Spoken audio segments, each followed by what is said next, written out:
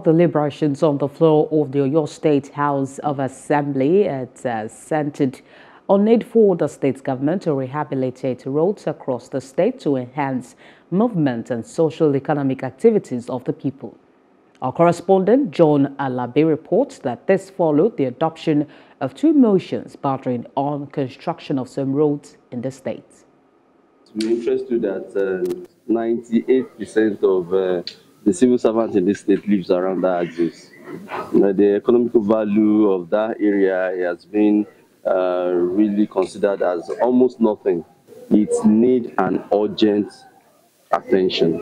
We have to do something right now. People have been short of even going to the work.